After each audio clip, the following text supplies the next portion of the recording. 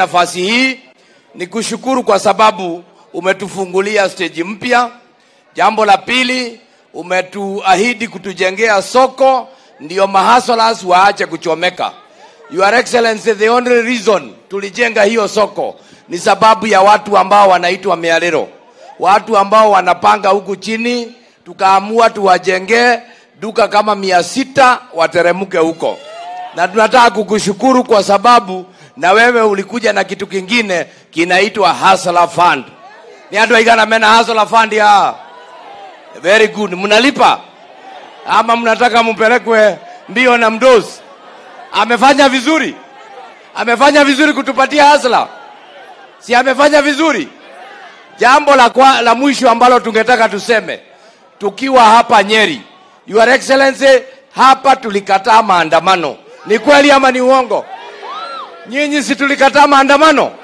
Na tukasema sisi ni watu wa kufanya kazi, sio kuvaa sufuria kwa kichwa. Tungetaka tumwambie rais aendelee kufanya kazi, awachane na mazungumzo na kusumbuliwa.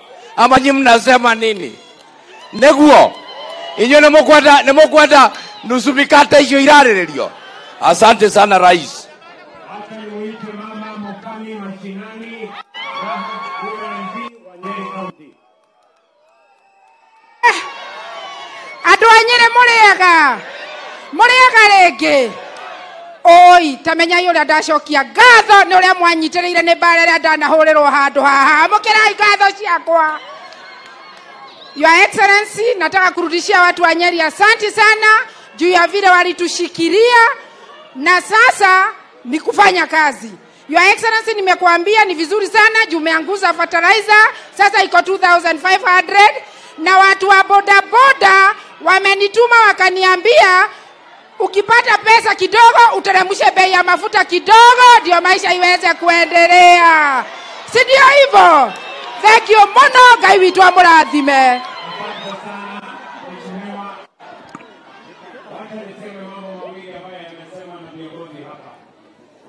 Bali na mambo yale tutafanya pale, pia wakati tumekuwa pale hapa Tetu, tumekubaliana ya kwamba tutatoa milioni 100 ya kujenga hospitali pale Tetu kwa sababu hakuna hospitali.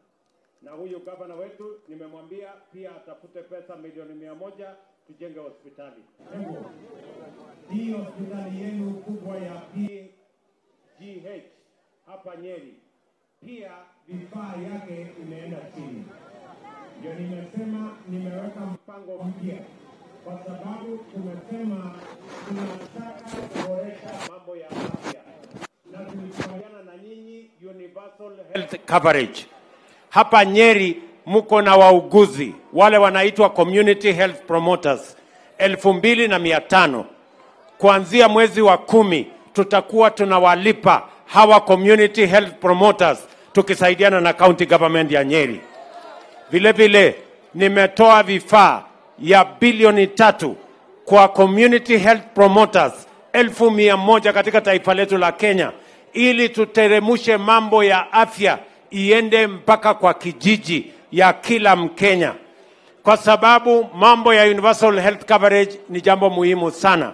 Mimi niliwaahidi vile vile ya kwamba ile NHIF ambayo saa hizi mnalipa shilingi 500 kuanzia mwezi wa 10 tunapitisha sheria mpya, tutateremusha chini mpaka ifike shilingi 300 kwa kila mwezi. Neguo, tunaelewana? Na sisi wadosi tutalipa zaidi. Nyinyi mahasla mtalipa kidogo. Sijui kama tunaelewana. Sisi tulikubaliana? Sisi tulikubaliana? Na mimi nataka nitangaze nikiwa hapa Nyeri. Tunajua ya kwamba mambo ya cash transfer, tuko na wazee wetu, tuko na watu mayatima, tuko vile vile na wale walemavu ambao hawajasajiliwa karibu miaka 8. Mimi nataka niwatangazie ya mambo mawili. Kwanza nimesema vile nilisema wakati wa uchaguzi ya kwamba kuanzia mwezi huu, mwezi wa 7, pesa ya cash transfer ya wazee na mayatima na walemavu italipwa kabla mshahara ya serikali ya wafanyakazi wa serikali italipwa. Tunaelewana? From this month, mambo ya cash transfer is going to be paid ahead of salaries of public servants. Kwa sababu wale watu wanyonge, wazee wetu, mayatima, they deserve their money before our salaries. Tunaelewana? Vile vile, na hiyo imeanza kutimia from this month.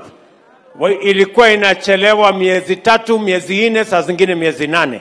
We have paid all the money ya backlog, na from this month we are paying every month. Ya pili, hawa watu wote ambao walichelewa kusajiliwa, mimi natangaza nikiwa Nyeri ya kwamba kuanzia tarehe 1 mwezi wa 9 mwezi ujao tutaanza kusajili wazee ambao wamefika miaka 70, wale watu walemavu na mayatima wote. Katika awamu ingine ndio kila mzee tuanze kuwalipa pesa ya cash transfer, because a caring nation must look after the old, must look after the aged, and must look after the vulnerable. Tunaelewana jameni? Neguo kanatiguo. Mwisho kabisa, tumekubaliana ya kwamba hiyo safari tunatembea sisi wote tukiwa wananchi wa taifa letu la Kenya. Hapa tuko na Wamatinga ambaye ni senator wetu wa Nyeri County. Kuo mwone jabeno ino twathurire ino yaragwo ndikinyetie kiro ati niwe president ni tukwenda kuga wandu wa Nyeri. Kimani wa Icung'wa ni waheo wira na ni mwega muno, no mutambiriirie kwaria na andu acio wambio mere twanengerie William Samoei Ruto ruhio no tikihato matigathake nake muti wa keri ndugathie guthenjira ngoma tone gutulika muti wa gatatu ndugathaithe bunda muikoroko muti wa kana nitoe bunda ndio guthaithwo. Mimi nimewaambia rais hao mahasla wote, nimewaambia hiyo mambo ya hustler fund wapange mzuri ndio wapate pesa waweze kufanya biashara. La mwisho kabisa, we want to say we conducted an election on the 8th of August. It was contested at the Supreme Court and declared to have been won fairly. Hatutaki mambo ingine ya kusema mazungumzo. Hawa mahasla wanataka kufanya kazi. Asante sana, Mungu awabariki sana.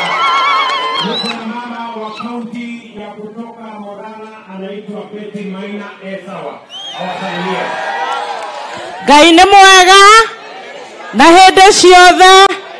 Kwanza ni washukuru, tarehe 9 mwezi wa 8 mlisema tunataka kuongozwa na Dr. William Samoei. Tulimpea kura akafanye kazi, lakini si kutembea na mzee wa kitendawili. Ndio au sio? Kama kuna mazungumzo ya wazee, ni vile wazee wataletoa pesa hapa mashinani, lakini si kutafutia mzee mmoja handshake ili apewe kazi. Nimokwendaga hivyo kananga hivi kwa inoro. Netwagire tutikuhikira guka. Tomwetigane na guka. Rais ya watu wanakuambia walikupea kura, lakini ukianza safari ya huyo babu mzee hatuko pamoja. Tunakupenda sana na tuko nyuma yako. Asanteni sana.